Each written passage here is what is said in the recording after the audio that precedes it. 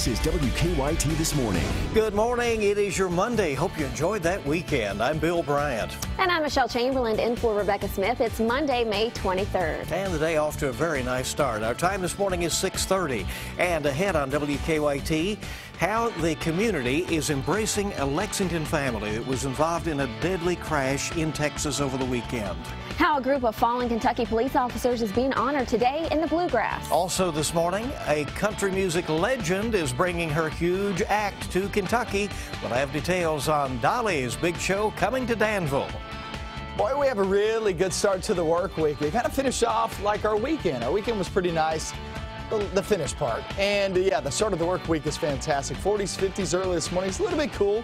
By the afternoon, 77 degrees, an awesome day in store. We get much warmer than that, though, in the forecast. I'm going to show you those numbers in just about 10 minutes. And let's get to the news here on WKYT. It's a story that many of you have been talking about. It's one that we're constantly updating for you this morning. 4 members of a Lexington family were killed in a terrible crash in Texas. Yeah, it is just terrible. 3 other family members survived that crash. WKYT's Mark Barber is at our live desk this morning with reaction from the family's pastor. Good morning, Mark. Good morning, Michelle. The Avalar family was a part of Clays Mills Baptist Church in Lexington for 15 years. When their friends at the church learned that the father and his 3 sons were killed in this terrible crash, they prayed for the family that they had prayed with for so many years. These 4 people are in heaven today. Avalar's pastor says they lived lives that mattered because they lived out their faith. Their close friends leaned on each other for support during Sunday's emotional service. Matthew Avalar, the youngest person killed in the crash, was just 6 years old. His brothers Kevin and Daniel were 14 and 17, and his father Israel was 46. They were all in Texas visiting family when they were killed. They were on Highway 315 near Tyler when they were reportedly rear-ended by another car and pushed in front of a semi-truck. They were young people of great respect and character, all of the children were. We're certainly praying for the mother, the grandmother, and the one daughter that are still alive. 3 survivors are all in the hospital this morning. We're told that the grandmother is doing well and that the 11-year-old daughter is stable. However, the mother is still in critical condition this morning. From the live desk, Mark Barber, WKYT. Thank you so much, Mark. Happening today, a man who police say admitted to killing the mother of his children is set to face a judge. Lexington police charged William Pomeroy with murder and tampering with physical evidence. They found the body of his girlfriend, 43-year-old Amy Kogel, Friday morning in the backyard of the couple's home on Pinckney Drive. She had been shot multiple times. Pomeroy was arrested on Friday night after he turned himself into police. His hearing is scheduled for 1 o'clock this afternoon. Visitation is tomorrow for a young mother who was killed in a Jessamine County crash. 20-year-old Corianna Blackford was from Harrodsburg. She died Saturday when she crashed into a tree on US 68 near Wilmore. Family members say Blackford leaves behind a 2-year-old and a 6-month-old. I hate that the boys aren't going to get to grow up with her and see what kind of person she was, because she lived for them. She worked for them. That's what she was doing that day that she got killed. She was on her way to work. A fund to help the family has been set up at United Bank in Nicholasville. The Jessamine County coroner says 41-year-old Shane Carson died in a motorcycle crash. Deputies say he was heading north on Old Danville Road near the Garrett County line when he crashed into several trees.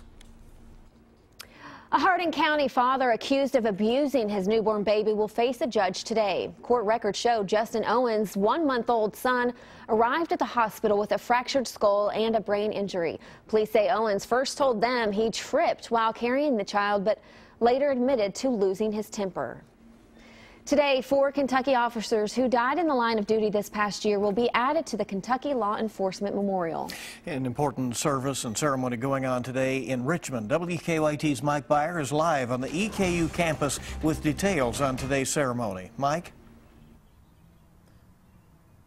Good morning, Bill. I'm standing in front of the Kentucky Law Enforcement Memorial on EKU's campus, which currently lists the names of 525 officers killed in the line of duty. This morning, 9 more names of officers killed will be added to this memorial, bringing the total up to 534. Now, of the 9 officers being added, 4 were killed in the line of duty last year alone. Those names to be added are Richmond Police Officer Daniel Ellis, Nicholasville Police Officer Burke Rhodes, and Kentucky State Troopers Joseph Ponder and Eric Chrisman. Additionally, the ceremony will recognize 5 Kentucky officers killed in the line of duty between 1893 and 2013, but whose names were not added to the National Memorial until recently. Those names to be added this morning are Georgetown Police Officer George James, Harrodsburg Police Officer John Russell, Hazard Police Officers Rory Drawn and Alfred Holland, and Kentucky State Trooper Blake Trivy. The memorial is Kentucky's only statewide monument dedicated to fallen law enforcement officers. Now, Governor Matt Bevin will deliver the keynote address this morning when the ceremony starts at 11. One thing's for sure, it should be filled with a lot of emotion. Live in Richmond, Mike Byer, WKYT. All right, Mike, thank you very much, and we'll have coverage, of course, later today on WKYT and WKYT.com. Well, after days of rain, and it really got a lot better yesterday, things are finally starting to dry up around here. Finally, right? Here's meteorologist Micah Harris to help you plan your day. Micah? You know, it's been a while since we've actually had back-to-back days of dry days. And when I say a while, you have to date back toward April. I mean, late April. You're talking the 24th and 25th of April. That's a long time ago to have back-to-back dry days. We've been very wet. This May obviously at a surplus, and you can see outside we're going to be dry again today. 48 to start off with, so that's a bit of a cool start to the day. Already very nice there by noontime. 70 degrees. If you're heading out to eat, to grab some lunch with some friends, family, you want to sit on the patio. That's perfect for that. Teachers want to take the kids out too. 77 by the afternoon as we look for an awesome day in store. Now, it actually gets much warmer. This is actually not even close to our warmest temperature in the forecast. Could we jump that by 10, maybe 12, 13 degrees? Maybe push toward that 90-degree rating? I'm going to show you that in my 7-day in just about 5 minutes. Thank you so much, Micah. New on WKYT this morning, Lexington police are looking for the driver involved in an overnight hit and run. It happened around 3 o'clock this morning on South Broadway at High Street. No one was seriously hurt when one car rear-ended another. Police are looking for a newer model Chevy pickup with some front-end damage. Investigators in Montgomery County are looking for a thief. Mount Sterling police say this man was involved in a theft at Walmart. They say he left in a white Jeep Grand Cherokee with a UK license plate. The family of a fallen Jessamine County paramedic is back in the Bluegrass after a very special trip to Washington, D.C. John Mackey was one of 32 EMS workers honored in our nation's capital over the weekend. Nicholasville police say back in November, the ambulance that Mackey was in was clipped by a car. And when he got out to check on the damage, he was hit by another car. Organizers added Mackey's name to the gold leaf and put it on the National EMS Memorial Tree of Life. A group of pastors is reopening the doors of a Christian homeless shelter in London. The shelter originally opened in 2007 but closed in the fall of 2015. The pastors recently bought the building at an auction, and they want to get back to helping the homeless in their area. The group is meeting tonight at 6:30 at the River of Life Fellowship in London. They're inviting the public to attend. Well, a spot has basically sat empty for years right at the edge of downtown Lexington, but there is a new plan for a highly visible lot downtown. The Herald Leader reporting a 5-story mixed-use complex will be built at the corner of Main and Midland. Old National Bank, based in Evansville, will be the main tenant. Other retailers are expected to be announced soon. Developer Phil Hulabeck told the paper that he is also planning to build about 4 dozen apartments above the bank. Construction is set to begin in the fall. It is expected to be complete next year. There's been lots of talk about that lot through the years. One time it was proposed to be a pharmacy and some other things, but now it sounds like there is a plan for there. And maybe you want to make plans for this. A country music legend will be hitting the road on tour, and she will be making a stop in the Bluegrass. I know you're happy about this, right? Dolly Parton is coming to Danville. She will perform at Center College's Norton Center for the Arts on August 9th. Dolly's Pure and Simple tour will feature her most popular hits as well as some few new ones. This is Parton's largest North American tour in over 2 decades. Tickets aren't cheap, though. They start at $175. You can buy tickets on the Norton Center's website beginning on June 6th. All right. Maybe she'll do, why'd you come in here looking like that, right? Why'd you come in here looking like that? There you go. How about that? You got to finish it for me. I don't know the rest. He's like, no, thank you. No, let's move along. Let's move along. Let's check to see how traffic is moving along this morning. And here's Officer Don with a check on live drive traffic. Good morning, Don. Good morning. Well, we're collision free right now, and we checked the interstate. 75 looks great both directions. So does 64 and even inbound Nicholasville Road. Let's get a look outside. We'll show you drive times on your way in so far this morning and traffic flow. No major delays to deal with. As you can see around the city, the Circle looks good, and so does Man o' War. From Nicholasville, 13 minutes. Georgetown, 17. From Paris, it'll take about 17 minutes. And it looks like from Winchester, we're dealing with 26. Now back to you in the studio. Don, thank you so much. Appreciate it. And you can get the latest traffic and weather information anytime with the WKYT Weather Plus Traffic app. Download that for free in the app or Google Play stores. We're also pushing out traffic info always on Twitter, so join us there as well. More news coming up on WKYT and your Monday morning. A great start to the day. Hope you'll stay with us. Bueller, why fans were shouting his name in Chicago. That's coming up after weather. And a lot of sunshine to be had today and really the next couple of days. Now, it's about the temperatures. They get really warm as we travel off into your next several days. I'm going to show you that in those 80s in your forecast. Coming up next. Now, your hour-by-hour forecast with meteorologist Micah Harris. It's a pretty good start to the day, and it looks great outside. Now, I will tell you this, it's a little bit on the cool side. We're still in the upper 40s, lower 50s. But trust me on this, it's going to rise very rapidly. Beautiful start there in the capital city. Look at Lexington, a great vantage point looking due east. Jackson still with some of that lower lying fog there in the valley regions. It's about 90% of the year is like that over in the valley areas. London and Corbin coming in right around 48 degrees in Laurel County. If you're wanting to get the kids outside, it's perfect for today. Kids are at home with you. You can take them out and about. It's going to be a great afternoon and sort of great morning, too, once the sun really gets going. Teachers, you want to get the kids outdoor today and tomorrow because rain does arrive as we slide toward midweek and late week. A lot of sunshine to be had next couple of days. So I don't see any chance of rain today nor tomorrow. But heading off into Wednesday, here's 8 a.m. Wednesday morning. Watch what happens when we get into the afternoon.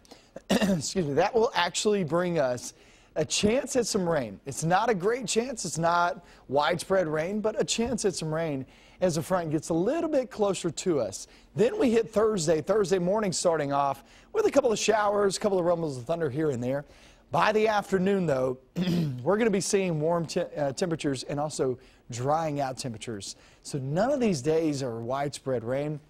Look at those temperatures, mid-80s. So we're talking about really warm conditions. This is not a record. Low 90s are actually the record in the next few days. But still, that's well above average. It's about 10 degrees above average, so we will take that. But check this out. Did you know this? This is kind of your fun fact for the day. The last time we had back-to-back dry days, 2 consecutive days in a row that we've seen, it was back in April. I mean, you got to date back almost a month. April 24th and 25th was the last time we saw back-to-back dry days. It's a long time ago. It's been a very wet May, that is for sure. Surplus of rain across the region. Wednesday, Thursday, Friday, Saturday, Sunday, you see that on your 7-day. It looks like it'll be a mess, another wet pattern, but I want you to look at the percentages, okay? Look at the percentages every day because that's what we're really looking forward to is only a 30-40% chance of rain. These are not great chances, but they are there. And it looks like most of us will stay mainly dry as we work our way through the work week, but still can't rule out a passing shower or thunderstorm. So if you have any plans, Friday, Saturday, Sunday, keep to them. Just know this, that it's going to be really warm. This is lake weather. It's coming up, and pool weather. I don't know if the pools are open yet, but yeah, it's getting there. I mean, this is really warm outside. Very nice. And good to see. It is. Maybe it'll take a few days for that lake to warm up, though. So, lake's still cool. You can get out on the pontoon. It'll be good for you got it. A lot of folks will dive right in. Thank you, Mike. It's 6:47 right now. So it's hard to believe it's been 30 years since Ferris Bueller took his now infamous day off. Over the weekend, fans celebrated the iconic Chicago film with Ferris Fest. As one of the highlights, hundreds recreated that famous parade scene in Daley Plaza. Just like it because it's so mischievous and like he could do what I never did in school because I'm such a nerd. They all adore him. They think he's a righteous dude. The parade was just one of the many weekend Ferris Fest events. The iconic Chicago film was released on June 11th, 1986. Hard to believe that has been 30 years, but here we are, and they're still having a good time. Obviously. Yeah, I need to go watch that movie again. Yeah, I haven't seen it in years. Refresh your memory there. Hey, it's good to have you along. 6:47, rolling toward the 7 o'clock hour, and CBS This Morning coming up shortly. Yeah, we'll have more news when we come back. Coming up, we report from Hanoi as the U.S. lifts its embargo on arms sales to Vietnam. Plus, Donald Trump's finances under scrutiny, how the candidate has responded in the past to questions about his assets. More real news coming up on CBS This Morning, next. CBS This Morning is coming up very shortly with the very latest from around the world. Of course, your eye opener, and that'll be about 9 minutes away at 7 o'clock, 6:51 now, here on WKYT. A fifth suspect in a Lexington teenager's murder will be arraigned today. Jordan Jackson faces charges in connection with the October death of 18-year-old DeMichael Bolton.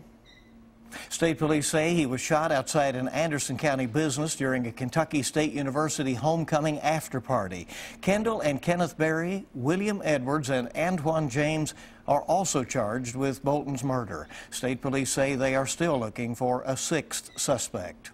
In Madison County, a man's murder trial is set to begin today. Ryan Denholm is charged in the 2011 shooting death of Zach Flower in Berea. Denholm's brother Matthew is already facing a life sentence for his role in Flower's death and for the murders of a Richmond couple. Visitation is tomorrow for a young mother who was killed in a Jessamine County crash. 20-year-old Corianna Blackford was from Harrodsburg. She died Saturday when she crashed into a tree on US 68 near Wilmore. Family members say Blackford leaves behind a 2-year-old and a 6-month-old. And topping international headlines this morning is the ongoing search for more wreckage from Egypt Air Flight 804. The search resumes this morning in the Mediterranean Sea. Yesterday, Egyptian officials sent a submarine to help recover the flight's data and voice recorders, which could help determine what led to the plane plunging into the sea, killing all 66 people on board. No cause has been ruled out for the crash, including terrorism.